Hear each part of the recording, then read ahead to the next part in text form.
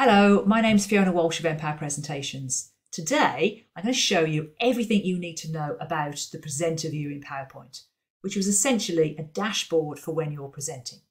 So you get to see the notes for your slides, you get to navigate to any slide you want to in the deck, or while your audience are seeing only the slide you're on. So first of all, just want to point out where to add notes in PowerPoint. So the notes are normally underneath the slide. However, if you can't see the notes, this section here, Notes, will take you to the Notes section. If I click there, I can now see the notes for this slide. I can click in there with my mouse, and I can type any additional notes that I want to. Next, we're going to go to the Slideshow tab. And when I'm on the Slideshow tab, I need to make sure that the Use Presenter View tick box is ticked. I'm going to leave the monitor on primary monitor. PowerPoint will pick up that I want the presenter view on my laptop and I want the slideshow to be on the primary monitor. So the slideshow is going to go onto the second screen that you have connected to your laptop, which is usually going to be a widescreen monitor or an overhead projector, say in a corporate meeting room environment. I can start my slideshow and start from current slide. And this is the primary monitor that we're looking at now. I'm going to swap those settings around. So I now have my slideshow on one screen and my presenter view on the other. If they open up on the wrong screen, we have display settings here and we can swap the presenter view and slideshow around to make sure it's on the right screen. Next to that, we have Show Taskbar. When we click on that, it will show my taskbar along the bottom, and I can then navigate to anything else on my machine, on my PC, while my audience are viewing my slide. Let's hide that now. We also have End Slideshow that I'm not going to do yet. So the slide that I'm on here, Vendor Scorecard, is the slide my audience are seeing. So my audience can see everything within that slide. I can see the time. So at the moment it's 12:05 in the afternoon, so I know what the time is. If I have a specific time to present to, the presenter view will track the time here. So it's been 1 minute and 15 seconds since I started my slideshow. If you need to pause that time, we can do so. And we can also reset that time and it can start again. That's very handy if you have a specific time frame to present to, like 10 minutes, then you can see if you're on track. So here we have the next slide in the presentation. So we can keep an eye on what's coming next. And we have the notes that I mentioned earlier. Now, these white bars here can move the content around, so we can make the next slide bigger. We can make our current slide bigger.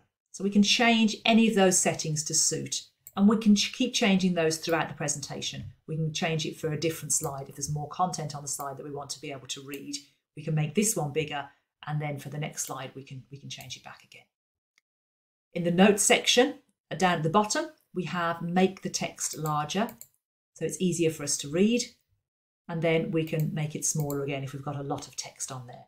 And we also have the sidebar here to move up and down if we have a lot of text.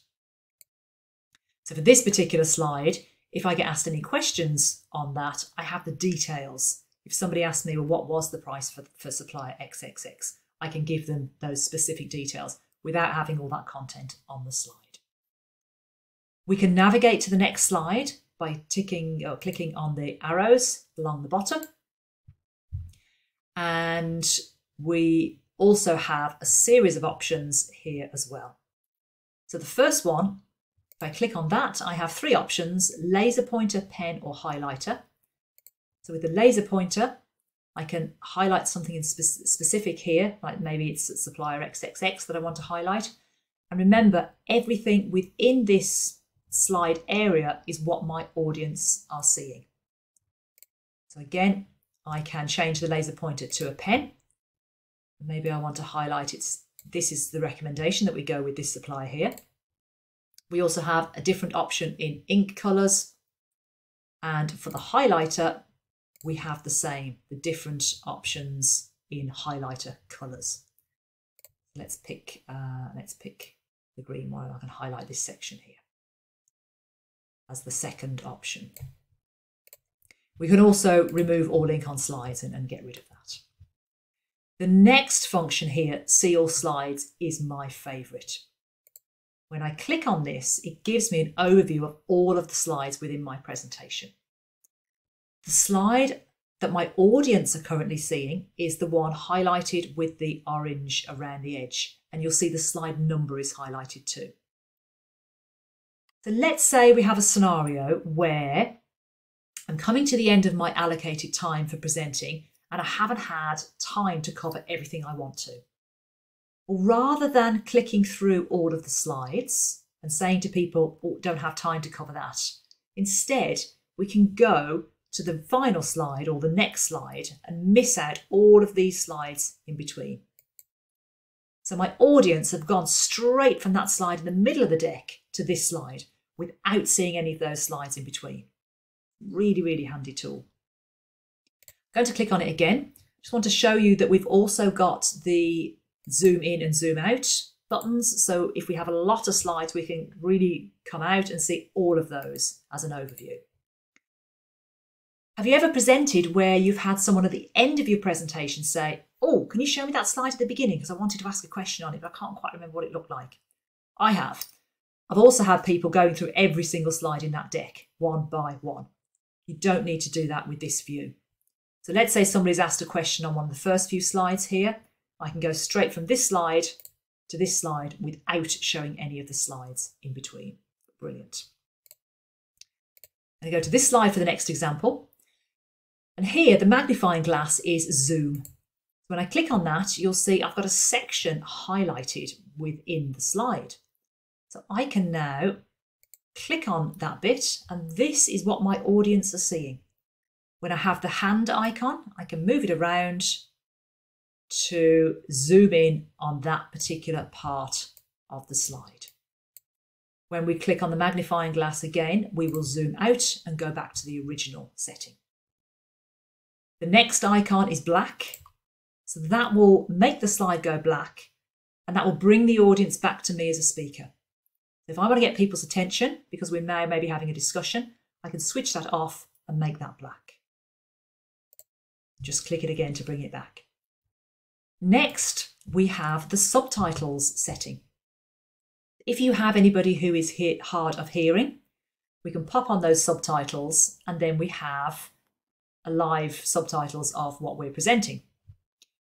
Under the settings section and subtitle settings, we have the option to change where the subtitles are going to appear.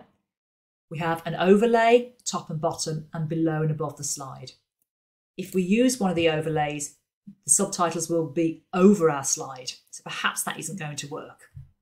It's something we need to think about depending on the content of our slides. In addition to using subtitles for anybody who's hard of hearing, we can also use the subtitles to translate.